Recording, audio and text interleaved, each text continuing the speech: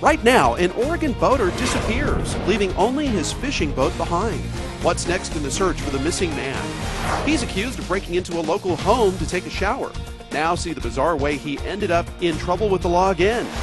All it takes is a couple of clicks and a credit card, and you can have a suicide kit mailed to your door.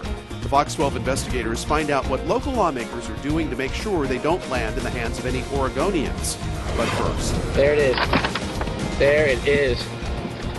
Oh gosh, that is a monster tornado. A Missouri town is almost unrecognizable after a deadly tornado tears through it. Now crews are racing against the clock to search for survivors. First at 5. Good evening. Welcome to the 5 o'clock news. I'm Wayne Garcia. And I'm Shauna Parsons. The death toll is now at more than 100 after a massive tornado tore a path several miles wide in southwestern Missouri.